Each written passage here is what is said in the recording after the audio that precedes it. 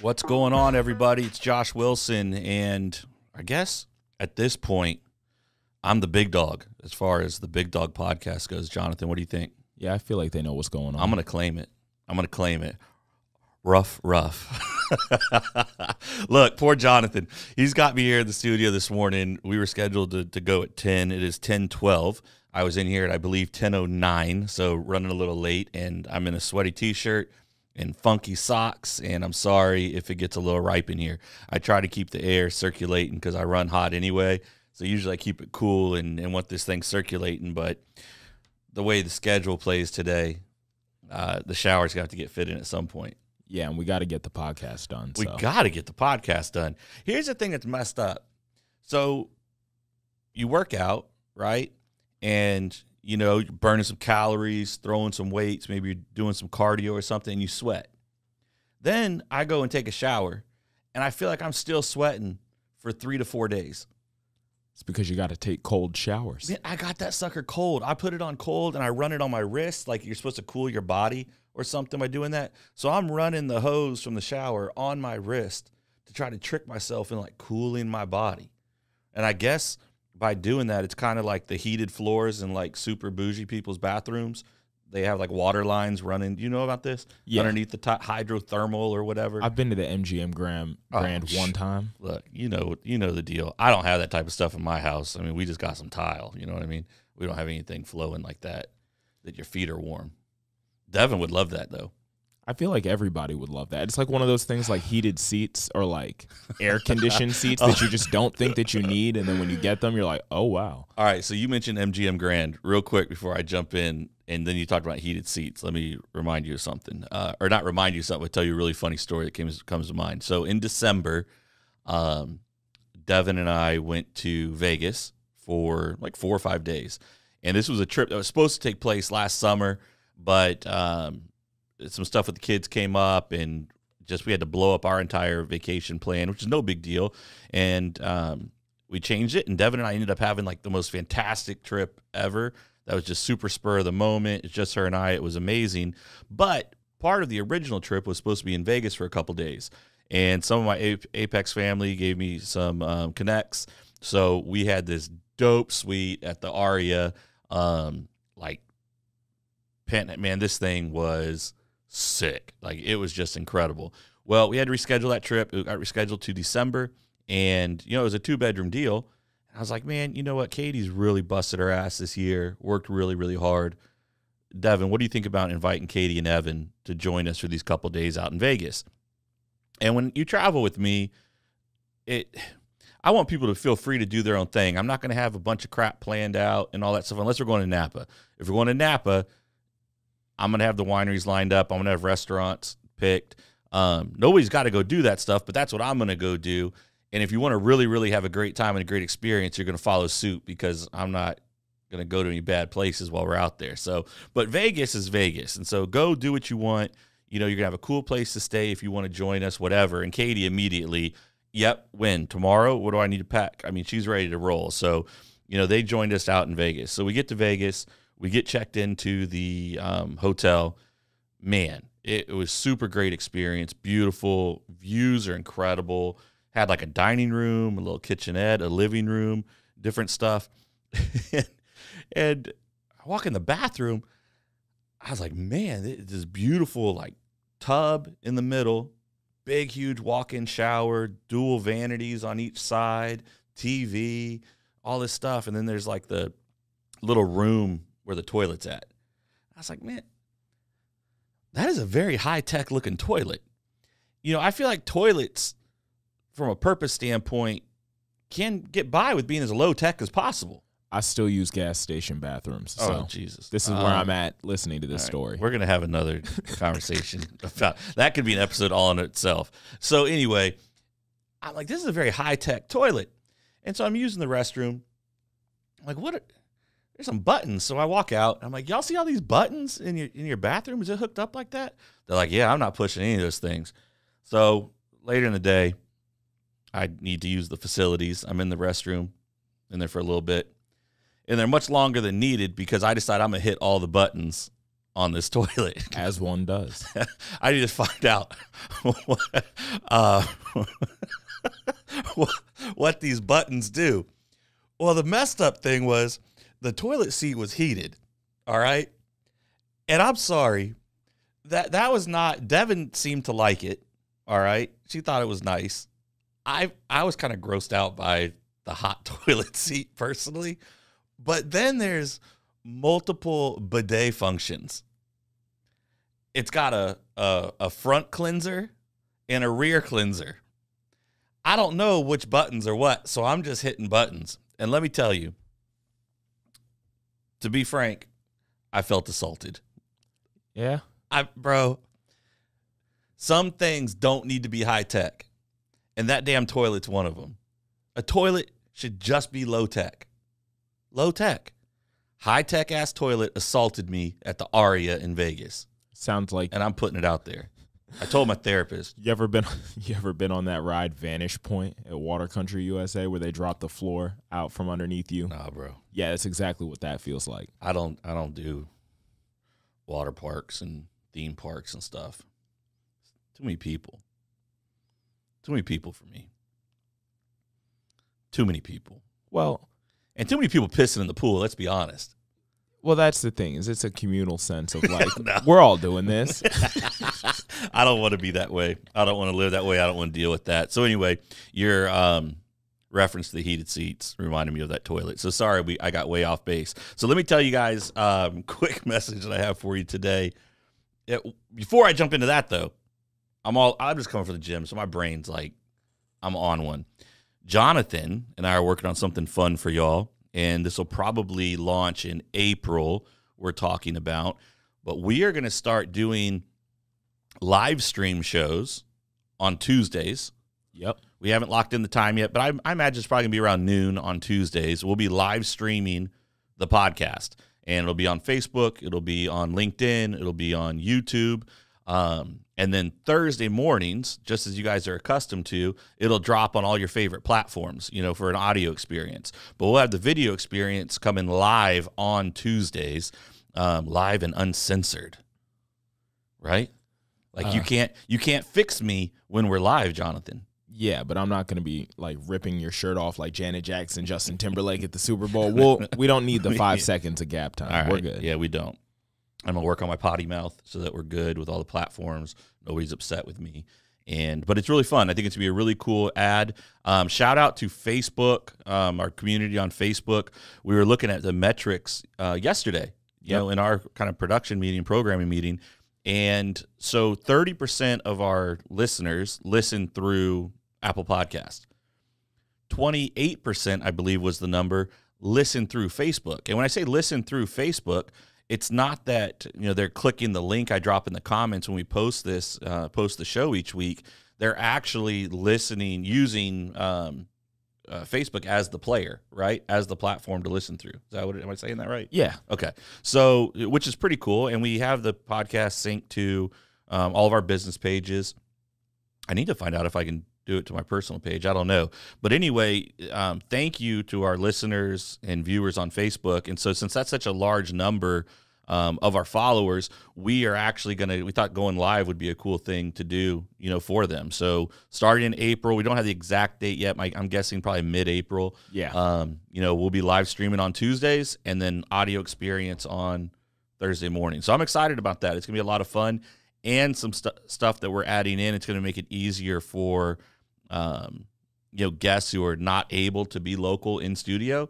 So it's going to be great. Lots of fun things coming to you guys here in the next couple months. Great lineup of speakers. Just going to be a really, really cool time. Yeah, we're going to get a lot of the Apex team in here. Oh, yeah, Apex and beyond. Yeah. And beyond. Got to find a way to get Nick White back. Well, we got to do part 2. Yeah. We got to do part 2. So, he was sneaking around. He was in Northern Virginia this week for a couple of days. He went back to Florida today. And we got to figure that out. So I'd love to get him on site just because it's always fun when the team can connect with him and hang out. But he would also be great, remote. So we'll make it easy. We'll get Nick back on for part 2 and a lot of other folks coming on. So anyway, it's good stuff. What I want to talk to you about today, though, is the concept around if you just refuse to quit it's going to be awfully hard to stop you. If you refuse to quit, it's going to be awfully hard to stop you. Josh, what the hell are you talking about? I'm talking about everything. Everything. Think about it. Think about how many times in your life you've been unsatisfied with where you're at. You've been disappointed in an outcome that you would say you're disappointed in an outcome that you didn't receive. I would push back and say you're disappointed in the outcome that you did receive. And probably most of the times we're disappointed in outcomes or where we're at or what we accomplished or what we received. If we really think about it and dial in, we can track it back to the moment where we quit, where we gave up on it. Jonathan, when I think about this statement, I've been thinking about the journey you've been on with your music for the last several years. I was hoping you weren't going to say gambling, because I was like, this is the exact mentality I go into gambling with. No, it's got to do with you, but it's not the gambling piece, but it applies. Just don't quit, Jonathan. Just keep just keep betting. Keep playing red, baby. It's like it's like investing. If you don't stop, you don't pull out your investment, then you never lose. To all our listeners, gambling is not the same as investing. To some. It is not. It is not. But yeah, I mean, well, I've lost so much money on this stock. Did you sell it? No. Well, you haven't lost shit. Exactly. You haven't lost anything. I've got plenty in the portfolio that look that way. They're like, oh, man, I'm down so much. I'm like, man, you ain't down. You ain't down until you sell. As I watch it. I'm like, well, here we are. But I was thinking about it with your music. And I was like, man, you're working on some cool stuff right now, having cool conversations with interesting people that are kind of potentially putting you in positions to level up what you're doing. And I know for a fact there have been multiple times over the last several years where you've just been like, what the hell am I doing this? Why I'm hoping my car gets me to DC. I've got to get on this bus. I got to go to New York. No, they canceled this show because of whatever. But you have not quit. Well, you're just rolling. I also think that it's important that once you find like what you don't want to quit at, it's easier to just not stop. It's like once I found that music was kind of what I wanted to do, it took a little bit, but it's just something that I put my full mind towards. And the biggest deterrent for it is honestly like the amount of money and or like effort that I've had to put in from you have to show up at work at 5, 6 in the morning because you got to record a podcast at 10, but you need to do music content and you need to do a bunch of marketing stuff beforehand. Right. There were a lot of days in which I could have just quit that, or the fact that I have to spend thousands of dollars to even make the music, which nobody sees. They just see you making music. Not quitting just got easier when I realized that I don't think I have the attention span to do anything else. So, but that's cool. That self-realization though is good. Like there's nothing wrong with that. It's interesting to me though, and I think that you would agree. I know way more people that quit on everything they say they care about the most than I do know people that stick with it and don't quit. Agreed? Yeah, for sure. I also think that's because people are willing to say like, yes, I care about this, but I'm willing to care about this other thing just as much if this one thing doesn't work out. So they're kind of giving themselves, like we've talked about before, like if you give yourself a plan B, like you're always going to look at that as an out.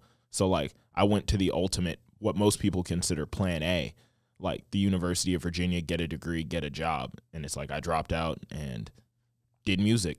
Yeah. Continue to do music because I don't necessarily a job will always be there, but I don't necessarily have a plan B, and it makes it easier to not quit because I just put all my energy towards plan A. Yeah, the thing that's crazy too is though, to the point you just made, at any time you can go get a job. Go get a job. Yeah, you're intelligent, you're educated, right? Like people. You can go get a job. Yeah, my parents tell me that every morning. You could get a job.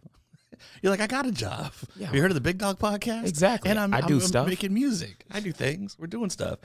But to get to the good stuff, it's like I do stuff, right? But to get to the good stuff, you can't quit. And everybody I know that is uber successful, by their definition. All right? Not by mine, not by their moms, not by anybody else's, but by their definition, are crazy successful. The one commonality is they haven't quit. They just didn't quit. They've all struggled. They've all been beat up. They've all been broke. They've all had big wins. They've all had astronomical losses and hits, but they never, ever quit. And like, if you just keep yourself in the game, you become impossible to beat. You really do, because here's the thing. Everybody else is going to quit. Everybody else is going to quit. Like, yesterday I was talking, I posted something about Devin Ray. It was 27 years we've been dating. And, you know, I was just some bowl cut haircut kid. It was terrible. Literally, like, it looked like the tip of a penis, like my head. I mean, that junk was terrible. And, and, you know, I think about back then being so nervous and like just insecure and intimidated, you know, by her. And, you know, it's like, well, you know, we asked this girl out, see what's happening. I had no clue where things would lead and where we would be. And, you know, I posted some things and people were messaging me or texting me and they're like, man, it's so awesome. Like, I wish my relationship was like this, or I wish I had, you know. And I was like, look, this junk has been jacked up. And we've talked about it on this show before. You know, there are lots of bad times. There are lots of struggles. There are lots of disagreements. We just won't quit on each other. And so the odds of success increase so much more because we know fundamentally she's not going to quit on me. I'm not going to quit on her. Now, that doesn't mean we need to be rolling around failing morally towards each other, you know, emotionally and treating each other poorly and things like that. You know, we need to put our best effort into our relationship, but it doesn't mean that it's perfect all the time. It doesn't mean it's without challenges and hurt. But there's just no quit in it. With this business that we run, never could have imagined where we are today. And today's a difficult damn day. This is a difficult season right now in our business. There's no quit. I'm not going to quit. Yeah, and I mean, that's the thing, though, is you truly love Devin. You truly love the business. I truly love music. And to your point where you say, like, you know what, plenty of people who have quit on things that they say that they love, I would push back, and it might sound callous, but I would ask, how much do they really love those things? Because every time I even think about maybe slowing down or stopping with the music, I think to myself, how disrespectful is it to your love of music or to your love of blank to just quit and or give up that easy? And on the flip side, how disrespectful is it for you to think even in the first place that it would be that easy to make it work? Right. Like, why is anything great? Why should anything great be easy? It doesn't mean it has to be difficult, right? Like super difficult, but doesn't mean it should be easy. I was having a conversation with the team the other day, and I was like, guys, there's some challenges that we're working through and dealing with. And I said, guys, here's the thing. I don't expect days to be without challenges. Like, that's fine. We run a massive organization. There are going to be problems. It should not, however, be as difficult as it is right now. Like, something's wrong. Something's off. We got to figure out what's wonky in the system because, like, I almost want to call it like there's a virus on the machine. You know what I mean? And we can't figure out why it's making certain aspects run slow or act silly. And we got to figure that out. We got to run diagnostics. We got to figure out what's going on, because while it should be tough, it should not be this difficult at this point, right? And so that's where I'm trying to push people to, hey, we need to be, you know, diagnosing what we're doing. We need to be looking at the decisions we're making. We need to be looking at how we're communicating, because either something's really broken or we're just making it more difficult than it needs to be. maybe certain policies, maybe certain hires, maybe certain decisions that we thought would make us better actually don't fit the mold at all, right? And so I think a lot of times people will run into challenges, try to make adjustments. It will continue to be challenging, or it will be more challenging. And then people are just like, I don't know what to do. So we what? We quit. There's some crazy statistics out there. Like, I don't know, it's probably over 80% of small businesses don't make it past the first year. I think it's 90+% of businesses. Can you Google that? Check that for me. My guess would be 90+% of startups don't make it past year 5. I believe that number could exponentially decrease if people just didn't freak out and quit. And it doesn't mean they shouldn't freak out. Like, be freaked out. Be scared, be stressed, be nervous, but don't quit. You've been married for 9 months. You've been dating for 18 months. You've been married for 9. You got married 9 months after, 9 months after you started dating. Oh man, this is tough. I didn't know they had this type of personality. I didn't know they had this type of behavior. We moved in together right after we got married. I didn't know that they set their toothbrush sideways on the sink rather than like putting the cover on it, standing it up, or putting it in the dish or whatever. Like, and this just drives you crazy. Like, are you quitting on things over these little, simple, stupid-ass annoyances that really don't do anything? Because divorce rates are bonkers. Crazy high. And then the funniest part to me about divorce rates is the number of times people have multiple divorces. Like, player, you're just not good at that game. Like, this, we're not keeping score. Yeah, the divorce rate is sitting at a solid 50% right now. That's so wild. What's the business one? What's that number? It was at 21.38% of businesses fail within their first 6 months to 12 months.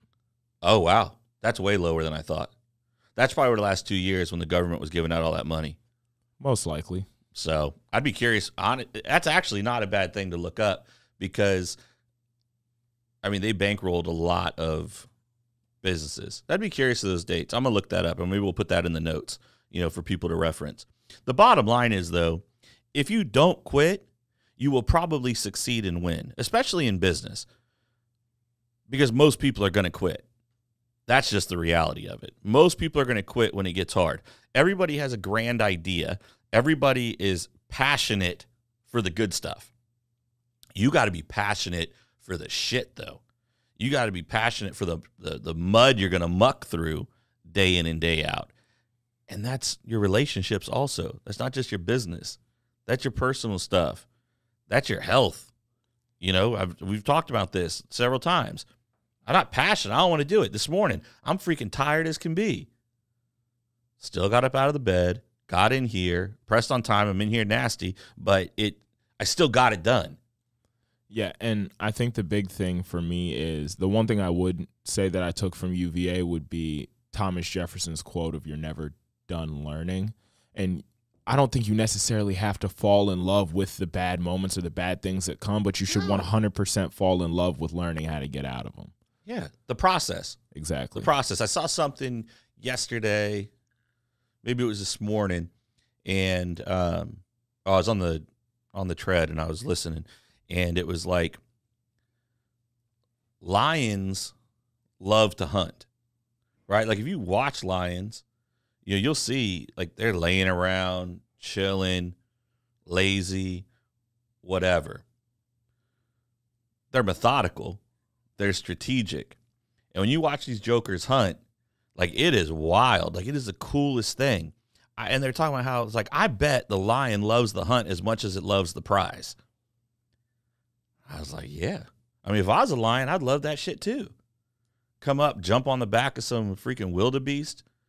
You roll up with the crew trying to take an elephant down or something gangster like that. I mean, like, that's fun. right? I thought they were pushing each other off of cliffs, or was I watching the wrong documentary? Wrong documentary. That's Lion King. Look, I have PTSD from that movie as a kid. It made me so sad. Yeah, Lion King. I'll share with you all of the Disney conspiracy theories after the episode. Oh, all right, that's good. So, but it's like they love the hunt as much as they do the prize, the kill. And I was thinking about that while I'm on this treadmill. I was like, do I love going down this treadmill as much as I'm going to love being healthier? I don't know that that's factual. But why I'm being consistent and I'm doing these things, though, is I have to find some variation of it that I do enjoy, that is motivating. Because if I hate it and I hate the process I'm going through, I'll never get to that end result, right? So I have to find some variation. Mark, the coach who puts together the programming, for my weightlifting and stuff like that, every once in a while I have to swap and substitute out a movement. Maybe I don't have the right equipment for it. Or I just know I hate that particular move for whatever reason. Not that I can't do it. I just don't enjoy it. So probably once every other week, I will swap out a routine and a movement to something else that does do the same thing, but it fits the equipment I have, or it's something I know that I enjoy. And most of the time I enjoy it, but doesn't mean I'm necessarily good at it. Right? Because people will skip that too. And it's like, my legs look like tree trunks. I mean, they're freaking cut up, and they've always been that way. Waist up, though, I look like the freaking Michelin Man.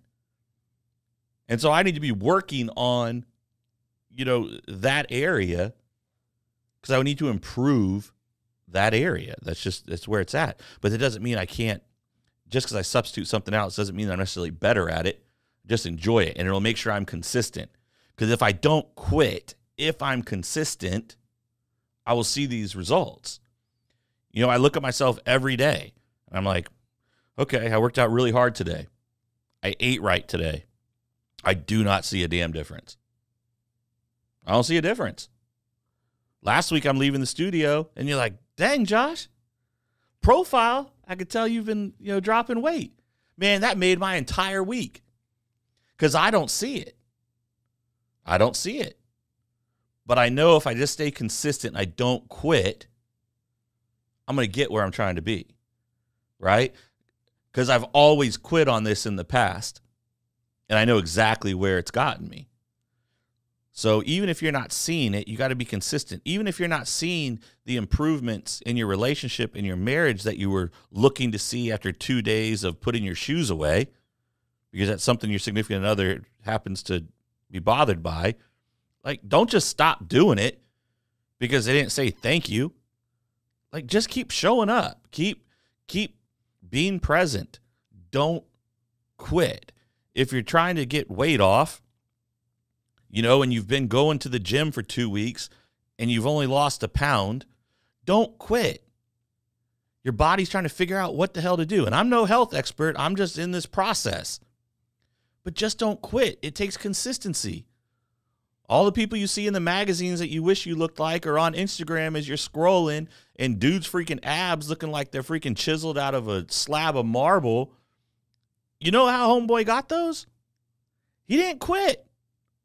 Now, he may not have started where you're starting at, but it doesn't matter. They still had to do work, and they didn't quit. If you just refuse to quit, you won't lose. You won't lose in the long term. Doesn't mean you're not going to have bad days, but you'll get where you're trying to go because everybody else will quit. Everybody else will stop because that's what everybody does. So if you're listening today, choose. Make the commitment to just don't quit. You don't got to solve all the other world's problems. Just focus and make a commitment to yourself. I will not quit. Whether it's problems in your marriage, whether it's problems in another relationship, whether it's problems at work, whether it's problems within your business, whether it's problems with friends, whether it's strain in relationship with your kids, anything, make the commitment. I'm just not going to quit. I'm going to keep showing up. I'm going to keep doing the work. And if you do that, you can't lose. You cannot lose. Don't quit. Refuse to quit. And you win. That's it. We appreciate you guys. We'll come in next week. Looking forward to April. Again, I'll remind you, in April, we'll be running the live streams. Start on Tuesdays, midday, with the audio experience dropping on Thursdays. And we'll continue to promote that and talk about it, and you'll see it on different formats. Let us know what you think about the show. If you found any of it helpful, please, leave a review on, Apple or Spotify or whatever platform is you listen to. Share the show, comment, whatever it may be. All those things help us get found and hopefully impact more people. Every day our goal is to make sure there's at least one person that benefits from something that we say, talk about, a story. That's why we share a lot of stories on here, guys. Like, there's no unique problems, all right? There's just how you respond to them. And so we like to talk about problems, we like to talk about challenges on here and things people have been through and things people are dealing with because someone else is going through something very similar. All right, we love you. We appreciate you. We'll catch you next week.